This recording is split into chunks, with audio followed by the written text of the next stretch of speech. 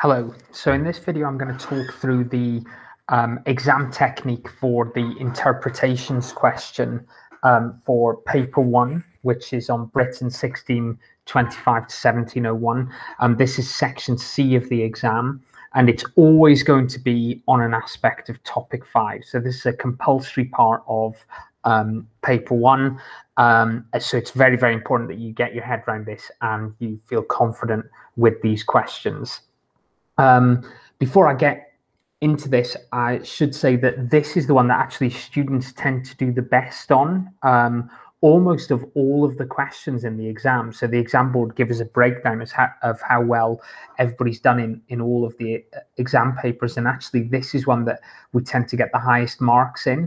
I think that because the interpretations do quite a lot of the work for you and you're responding to them as opposed to just writing an essay, just coming up with it all by yourself. So this is something that hopefully you should be confident on. And you're focusing on historical interpretations of the Glorious Revolution, as I said, and you can see the little picture there of Ted Vallancey's book, The Glorious Revolution, which is a book I would strongly recommend that you have a read of if you want to get your head around this in detail, going beyond the textbook. It's a very good book all about the Glorious Revolution.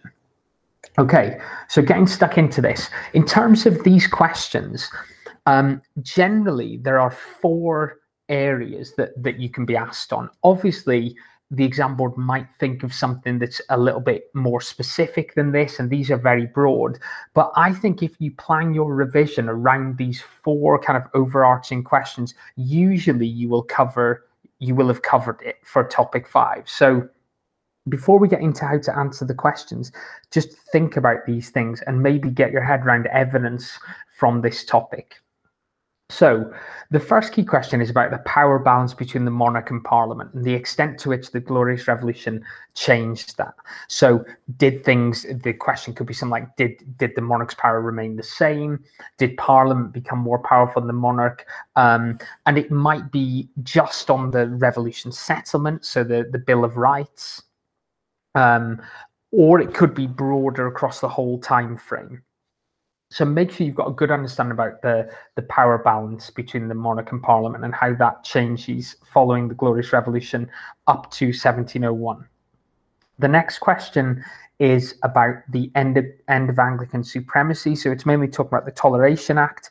And what you'll need to do there is think back to topics 1 and 2 and think about the state of affairs in terms of religion earlier on, and the kind of religious policies and conflict earlier on in the course, and then compare that to what we know happens during this period, 1688 to 1701. The next key question is on the extent to which there was a financial revolution in this period. So thinking about the financial changes that were brought about, so things like the Bank of England, for example. And I think the key aspect of that is thinking about why, a financial revolution happened as well. And it largely comes down to the 9 Years' War. So just having an understanding that was kind of like driving this, and the government's moved towards kind of more efficient government. And so just thinking about examples to kind of support that. And then finally, there's a bigger question to all of this, is overall, how revolutionary was the Glorious Revolution? So just a broader question about, how are we defining revolution?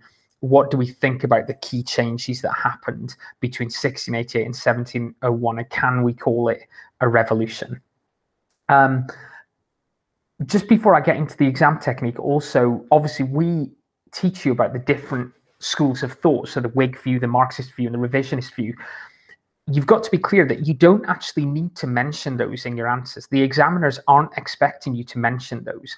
And you could have an extract from somebody, for example, Christopher Hill, who you should know is a Marxist, but the actual extract itself may not be giving a Marxist interpretation. It's just a paragraph from a whole book. So don't feel like you have to kind of shoehorn in the different historical schools of thought. You can still get 20 out of 20 without doing that. So really don't do that unless you really think it's very helpful with your answer.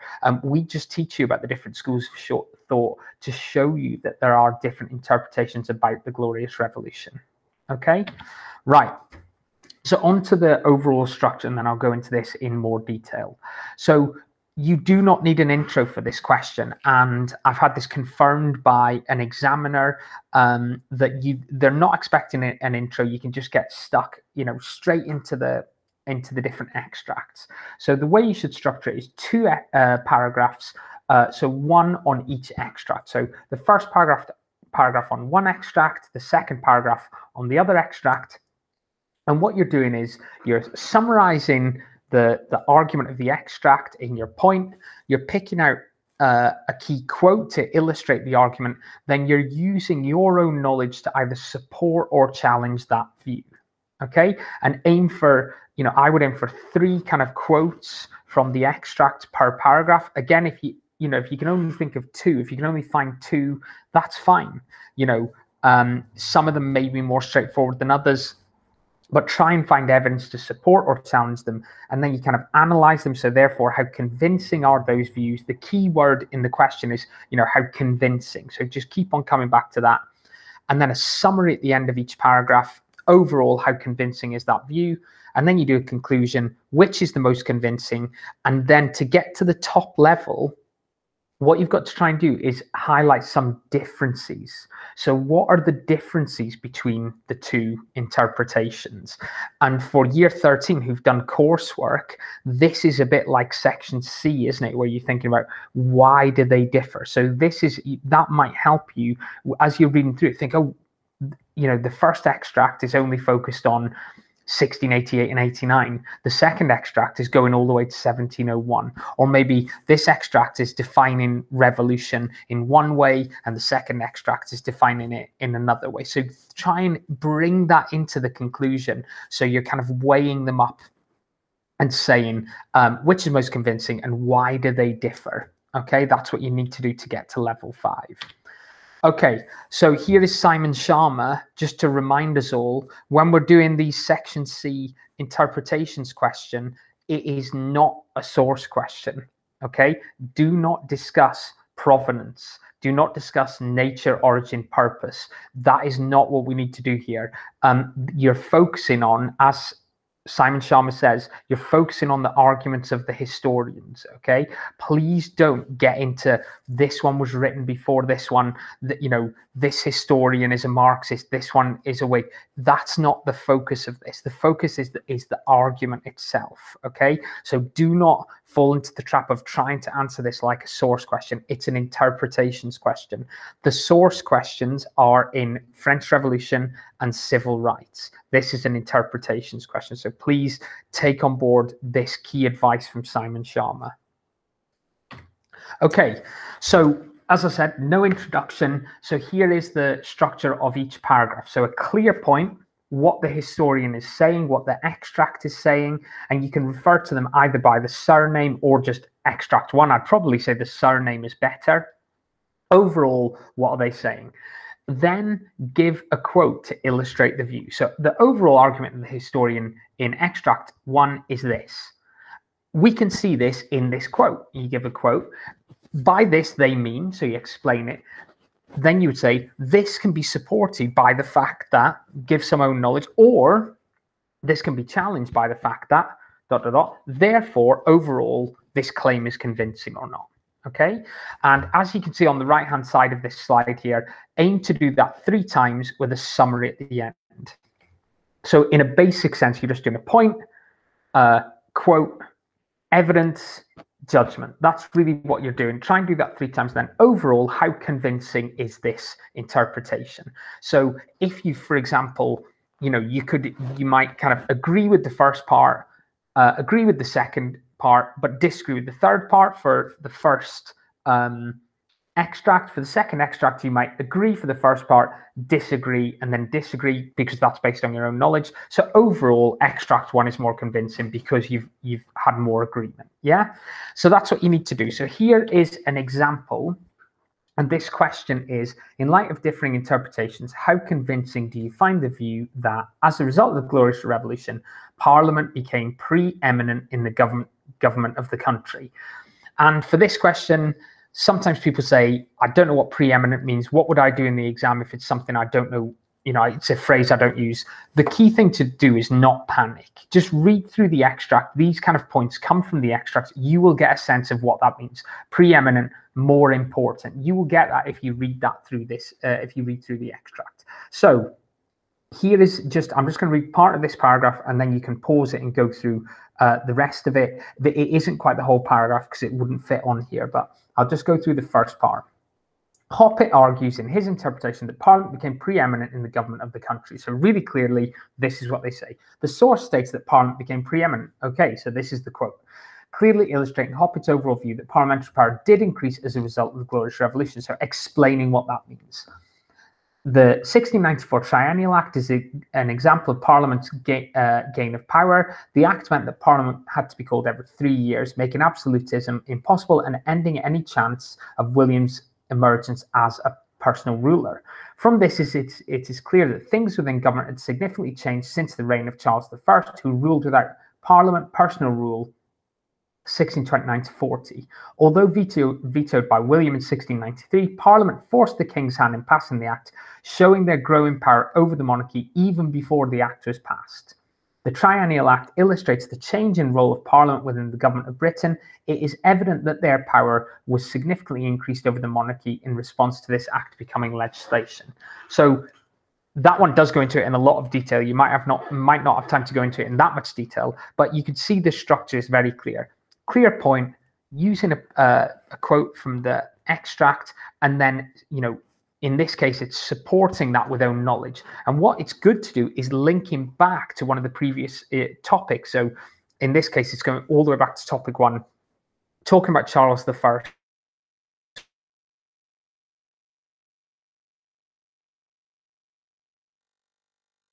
One or topic 2, I think would be very relevant as well in a lot of these questions. So obviously now you can pause it and read through the rest of that. As I say, it's not the whole paragraph, but hopefully you get a good sense of what you need to do. All right, hopefully you've paused that and you've read through it. And now we're going to go into the conclusion. So actually, before I go into the conclusion, obviously you do 2 paragraphs, 1 on each extract, weighing them up using your own knowledge. So in conclusion, you just answer the overall question, which view is most convincing? So overall, and really the conclusion is not as much about your view as it is about which view is most convincing. So it's not necessarily for you to say, overall, you know, Parliament did become preeminent. It's like the view that Parliament became preeminent put forward by Hoppet is the most convincing view. That's the way to do it. It's not really your it's not your argument. It's using the arguments of the extracts. Okay. And then to get to the top level, as I said before, you need to mention the differences between the interpretations. So what are the differences? Is it the scope? Is it the definitions? Is it their use of evidence, etc.? So here is an exemplar.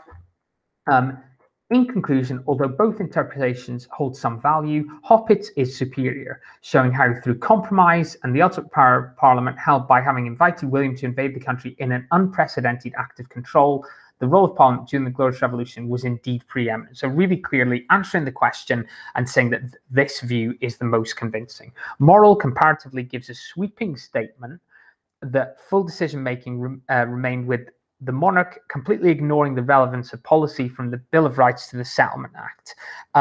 However, Hoppet fails to mention the weakness of the Bill of Rights or the precedent set by the rebellions of Parliament earlier in the century through both the vetoing of legislation and civil war. So it is getting into the differences between them there, isn't it? That Morrell is leaving things out.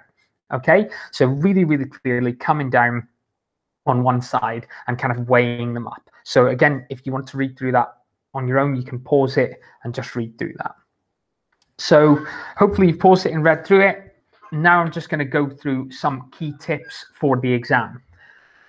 For this interpretations question, the section C question, you need to plan this in good detail. For the regular essays, we always say, 5 minutes planning, 40 minutes writing.